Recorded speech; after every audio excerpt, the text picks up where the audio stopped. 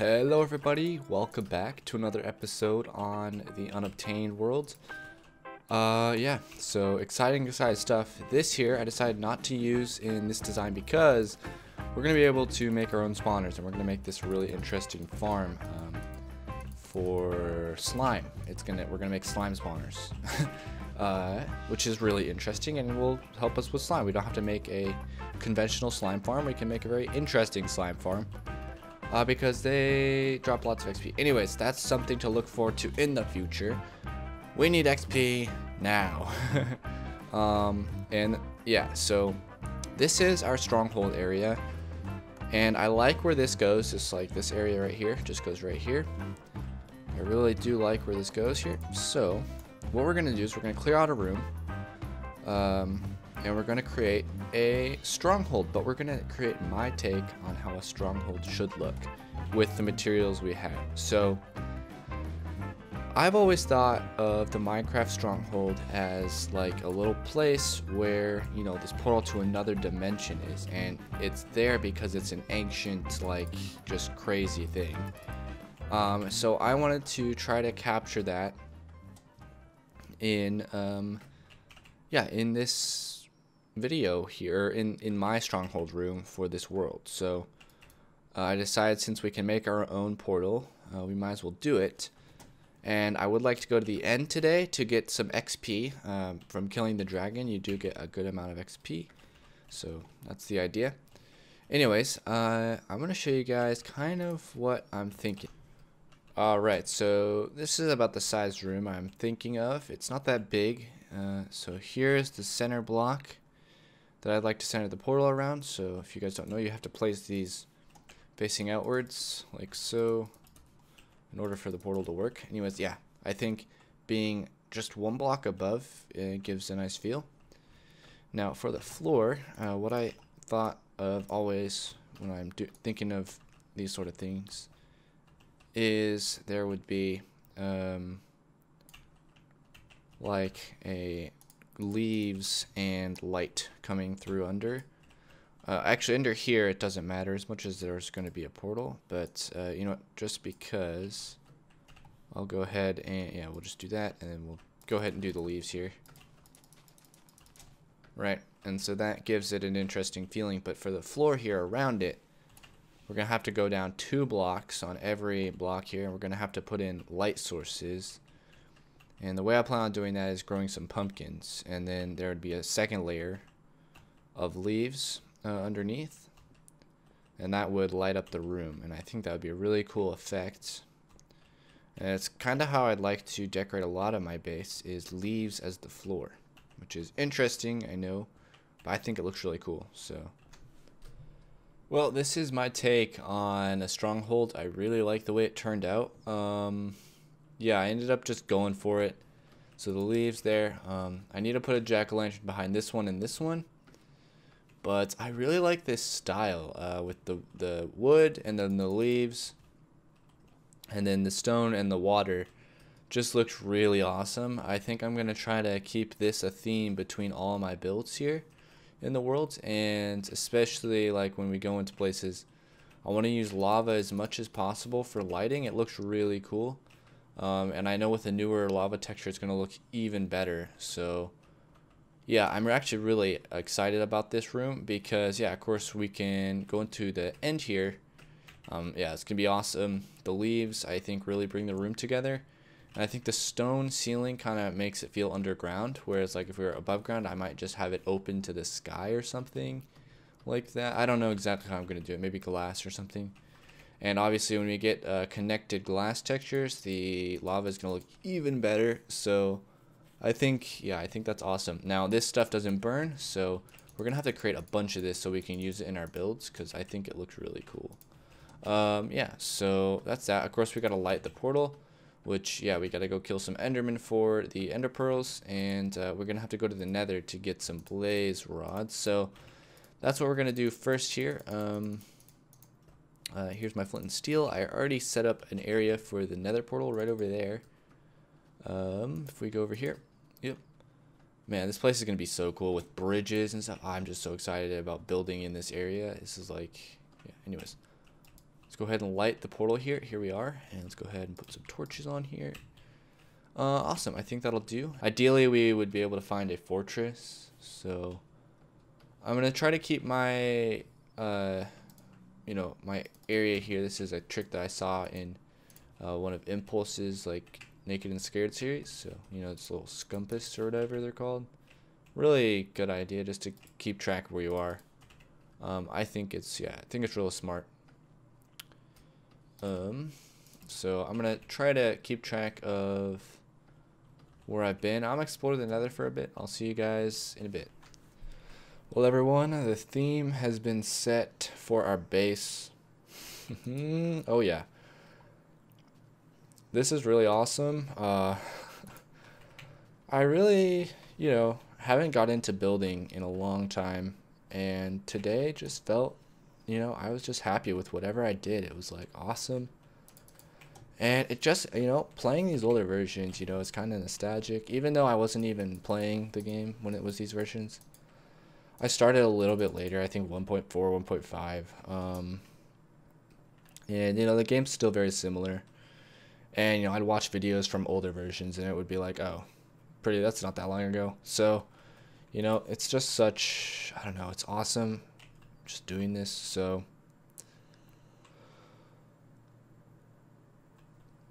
I'm really happy how the theme turned out, like with this lava and everything. I think the lava really brings something to it that, I don't know, it's like menacing but also kind of cool looking. I don't know, it's menacing but cool. I don't even know what I'm talking about at this point, but I just like it, you know.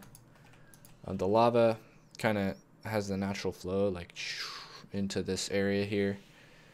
And so essentially I'm hoping to do that with all these and have like big bridges with lava flowing on the side, and then just lava going into these pits down here where we're gonna have like melteries, you know, kind of like how they melted iron and whatever. I think that could be real cool. Even though the blocks we have now are somewhat limiting, I really like it. And the fact that this is the entrance to the stronghold area, which is awesome, and with the leaves it like brings a whole nother like just feel to it. And then the lava again, it's like awesome. I just it's so cool. So yeah, we need XP, so we need to get into there and make an Enderman farm, which is going to be a bit of a challenge, especially since I spent so much time building that. I don't know, this episode's probably going to be, actually it shouldn't be too late because of the way I've set up the scheduling for these videos. So yeah, it's time to go hunt for Enderman. I don't know if I'll do a time lapse or something, but yeah. I'll see you back when I have collected... Oh, wait. I forgot to show you guys the nether loot. Whoops. Okay, so we got 2 blaze shards left over plus 12, which is all we need for the portal down there. Which is great. So, yeah. And we got some soul sand. As you can see, I've planted some of this stuff. It's not growing, unfortunately. I don't know why, but we'll figure that out another day. Okay, so I made a bit of a mistake here, and I went to the end, and the Ender Dragon doesn't exist yet. So I was stuck there. I died. I had to come back, recollect all my gear and stuff like that. I considered recording all of it, but then I just figured I'd get it done.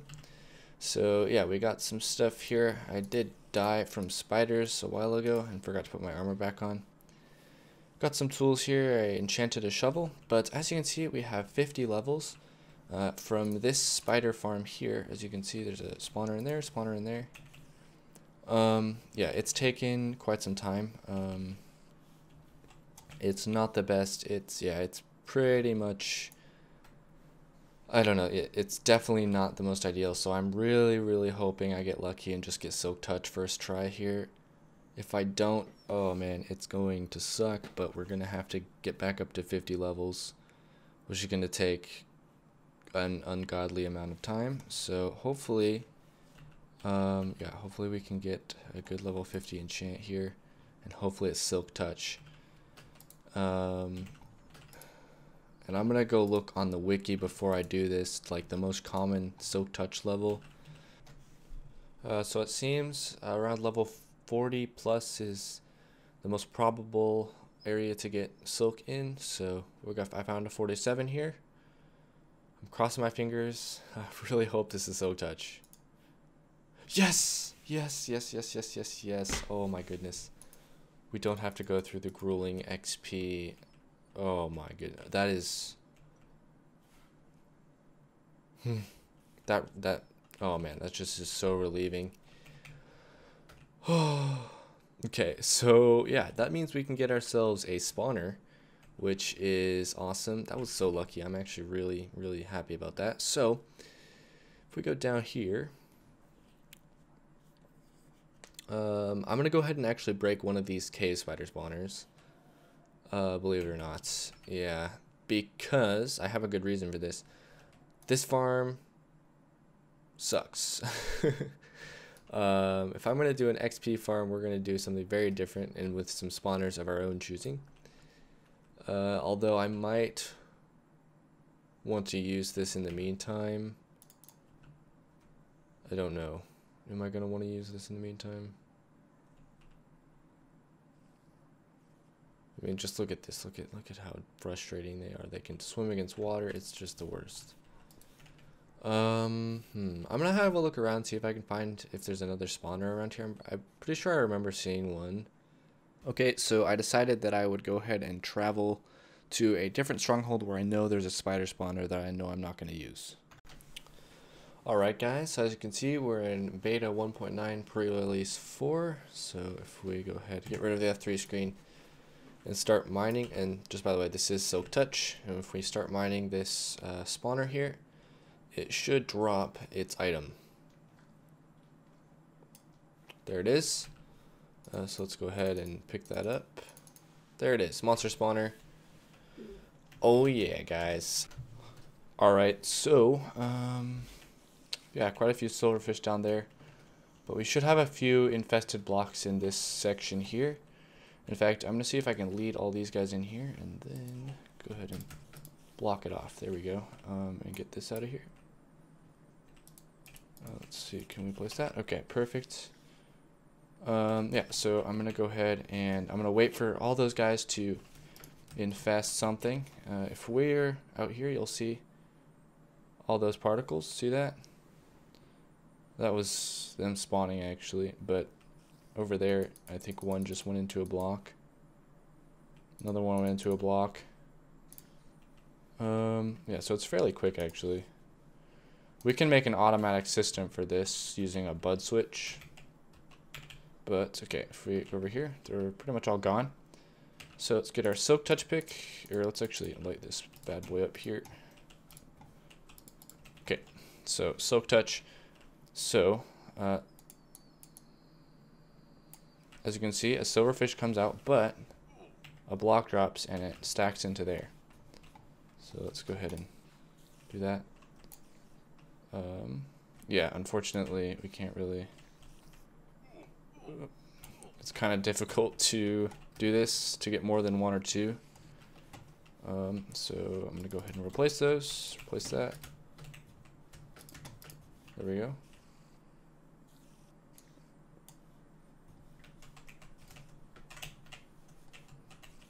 There we go. And if we get out of their range, you'll see the particles where they enter blocks. And we'll get these, which are infested stone. So we can't get stone bricks, it seems. I'd like to do some experimenting, see what happens when we try to craft these into, say, stone bricks. And if do we get infested stone bricks. That's enough silverfish collection. We got 10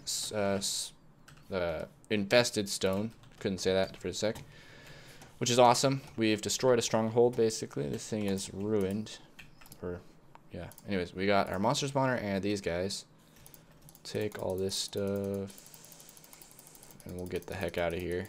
Alright, so I've put the spawner and the infested stone into our what's going to be unobtained chest here for now. And yeah, I also, on my way back, I just chopped down quite a few trees. You can see my durability on my axe here. Oh yeah, nice. So we needed a good amount of logs here, so I decided that would be a good idea. So yeah, I'd also like to get organized in a chest room, which I've decided I'm gonna put here. So yeah, we're gonna work on that a little bit.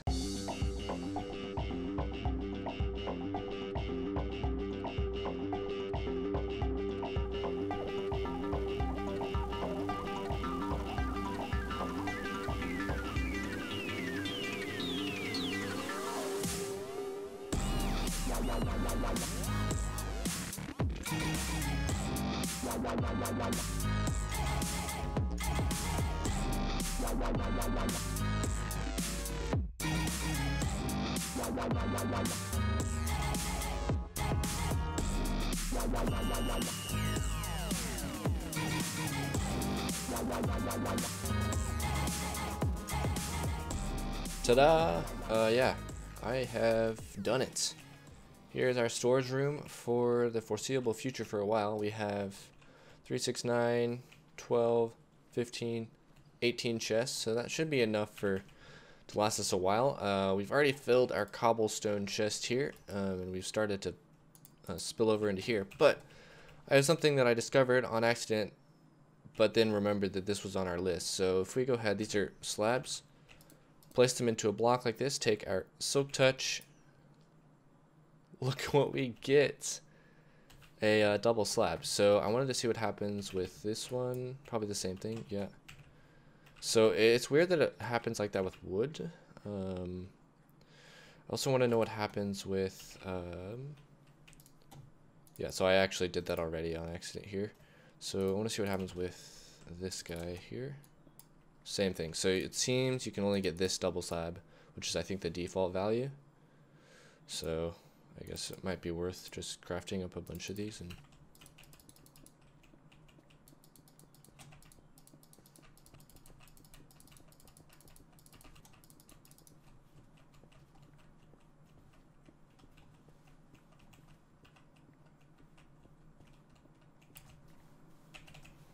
okay, so there we go. Now I want to know what happens with when we place that, and then so yeah, you can break it and then you can probably mine it up again. Yeah, so basically you're just storing slabs in a more compact form. We'll go ahead and make it a nice round number, placing that down. Interesting, that's really cool. So you can get a double slab, which is an actual block, as you can see. And since this is interesting, I'm just gonna go ahead and put that there. Interesting little thing. Anyways, yeah, I spent a good amount of time organizing this area here. Yeah, I think I've got a pretty inclusive storage area. Eventually we're gonna, like, already one double chest for cobble is not enough, so we'll probably create some sort of extreme bulk storage for stuff that we, you know, just have excessive amounts of, like that. Right now our netherrack supply is very low. Dirt, gravel, and sand. I don't have any sand right now. Got some food in here. We got mob drops. Most of that is string. Greenery, so, you know, plants, decorative plants and crops and stuff like that. Wood stuff, stone. We got our valuables here. We got our redstone here. We got miscellaneous. So I put these in here because they're the ones that we can use. We got just tools. We got rails. We got this is supposed to be for brewing, so we have a chest for brewing, which I might change that. Odd blocks, we haven't really filled that up yet. Glass, again, none of that. And slabs and stairs, which we're calling steps. So yeah, and I redid the entrance here for slabs like this. A creeper blew up here, so that's a little bit weird. And then we have this room here, which can get into like that. So far these aren't growing yet anyways. So I think that is going to end the episode for today, guys. I hope you enjoyed. I know I did. I found this to be a very fun episode to do, especially getting the storage room done. I really like the way it turned out. If you guys have any questions, comments, concerns, or ideas, put them in the comments below. And also, next episode we get to update to a new version. Will not be revealed yet, but at the beginning of next episode we will dupe that stuff over there in these chests. This stuff here, we'll dupe that. Probably not the double slabs, but we'll dupe the other stuff. And we're going to do it in an interesting way because that was kind of a request among different people. So, yep. And, oops. So, yeah, guys, stay tuned for that. I'll see you guys in the next episode. Bye-bye.